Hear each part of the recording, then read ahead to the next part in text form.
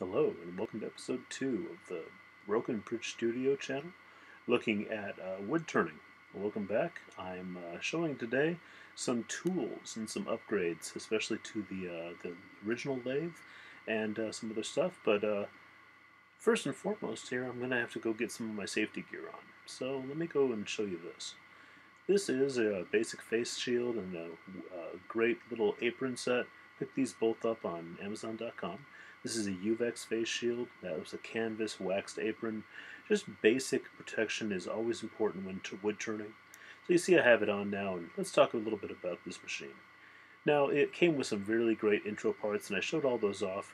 For instance, this live end right here, it's good. Nothing wrong with it, Ep.2 taper, but it doesn't spin freely. It doesn't spin the way that you would expect it to really spin on a true ball bearing. If you're familiar with a fidget spinner, it's kind of like that. Well, I decided to upgrade this, and I went ahead and found this online right here. This is a heavy-duty Ep.2 live end with that Ep.2 spindle designed perfectly to fit into this machine, and you can see it just spins beautifully. So I'm going to go ahead and slide it right here into the tailstock. You'll see it just fits perfectly. I hit it with my finger, and it just rolls expertly. So I really like this live end for what it can do and what it can help me with. Another big thing that I was thinking about improving on is that because this tailstock can move in and out, I really wanted to consider probably changing it out and putting a chuck in here occasionally, like if I needed to drill something out. So here's an example of that. So this chuck comes pre-installed with the Ep.2 taper on it. As you can see right there, it fits perfectly into the tailstock, locks right in. It allows it to go in and out using that live end, the tailstock turner, and I can lock in drill bits and other accessories too if I needed to drill holes into the wood stock that I'm working on. Now, take that key, open and close the stock, or open and close that chuck just like normal, and it's pretty straightforward. We're probably going to have to use the knockout tool here to get it out. There you go. Nice solid fit and a beautiful turn, and then of course that's the knockout tool that came with the lathe itself. Another thing that I upgraded, we'll go ahead and pop that heavy-duty live end back in there. The next thing I really thought about upgrading was the chuck itself, and this is going to be for the headstock. This is actually a Nova chuck. And the idea here is that you take this tool, it comes supplied with the chuck, you turn it, and there's a gear inside that opens and closes these jaws simultaneously. And this is really great. So when it opens up like that, those jaws can either grip the inside base, like that, or it can spread open into the base of an existing pot or vase. Plus, you could also wedge something inside those jaws and clamp it down. So it's got to work both ways. And of course, that's a nice tool. And the interesting thing about these chucks is that it does come as a standard size, and that nut there that you see is an insert. So that insert is specifically purchased for your lathe. Now I needed an 8 TPI insert to fit that Nova chuck. It just happened that that was a pretty common one. It was available on Amazon. So once it's installed and locked into place on that chuck using a little worm screw, and then it locks onto the spindle perfectly because of that 8 TPI threading on my lathe, then the chuck just sits on there perfectly, nice and tight, spins up, and just really, really performs nicely. So it gets right up to speed, has no wobble, has no issues, powers down very, very efficiently because it's quite heavy, and really has a great idea. It's a great way to hold on to the gear. Pop it off, just like normal, and that frees that spindle back up if you want to put the faceplate back on or throw the mandrel in there. Now you'll notice there's some numbers here. 1, 2, 3, back to 4. Those actually correspond to numbers that are on the underside of these faceplates here. Now those holes right there, the keys, they're designed to come off. And what I did, I made the mistake of not looking at the instructions and just throwing this thing together, and yeah, I put them on the wrong spots. 1 does have to go with 1, 2 has to go with 2, so on and so forth. Also included with the Nova chuck was this Woodward screw. So you can see it's got a really deep shank. It's all metal construction. Seems to be drop forged, so it seems really, really heavy and sturdy. And the idea with this is that it goes into this Nova chuck, clamps directly in there, and you'll notice it's got some flat parts to it. So those flat parts actually sit at those cross intersections. And the idea here is that if you can work this directly into a piece of wood stock, then this can clamp into the Nova. Ideally, this would be something like a bowl, and that would be the section of the bowl that you'd be ending up hollowing out. You'd start by creating the tail of the bowl, hollowing out the tail so that it could then later fit onto the Nova chuck itself, um, and then basically remove that woodworm screw and then keep going. So you never have to demount the Nova chuck directly from the lathe if you have to, if you choose to, which is a nice little feature.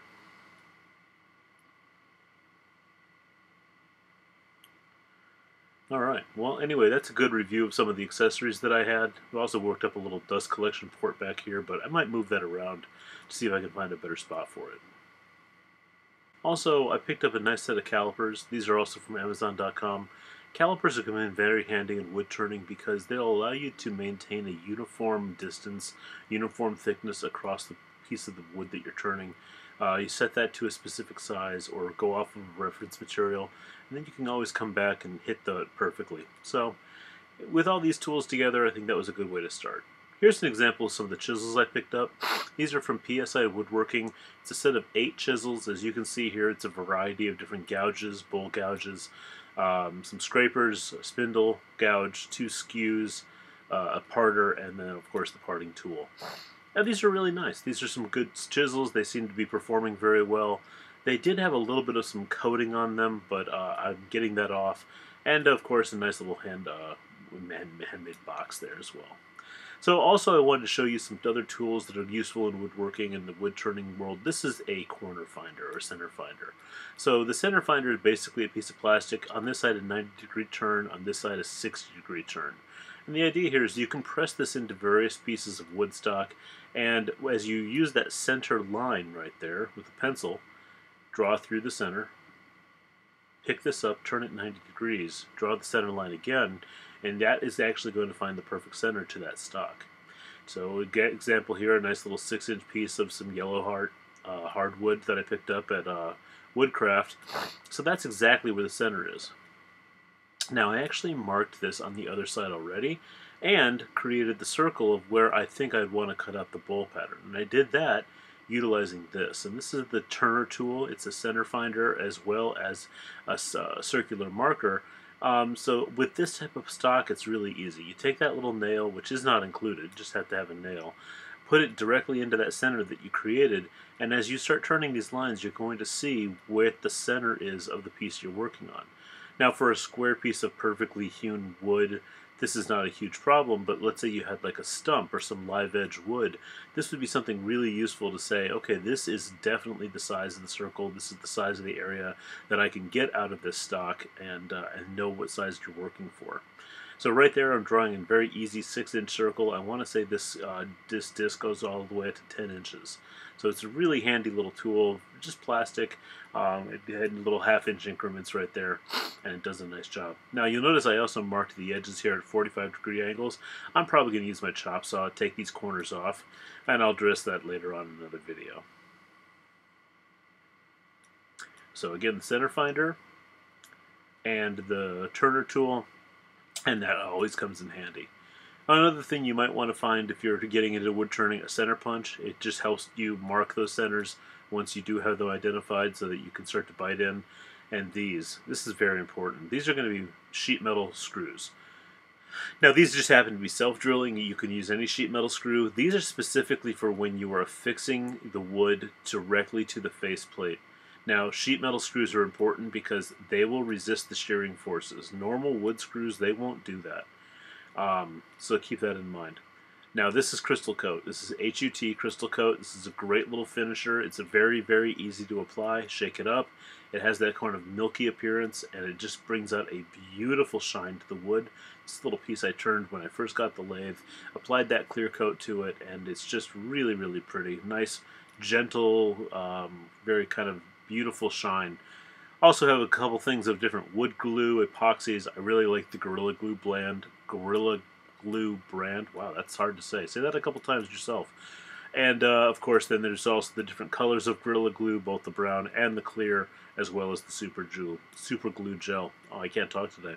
So anyway, those are always going to come in handy, especially the epoxy, because every so often you might have to affix a sacrificial piece of wood to something that you're turning, especially if you are really concerned about the thinness of a piece or if you're working on a spindle.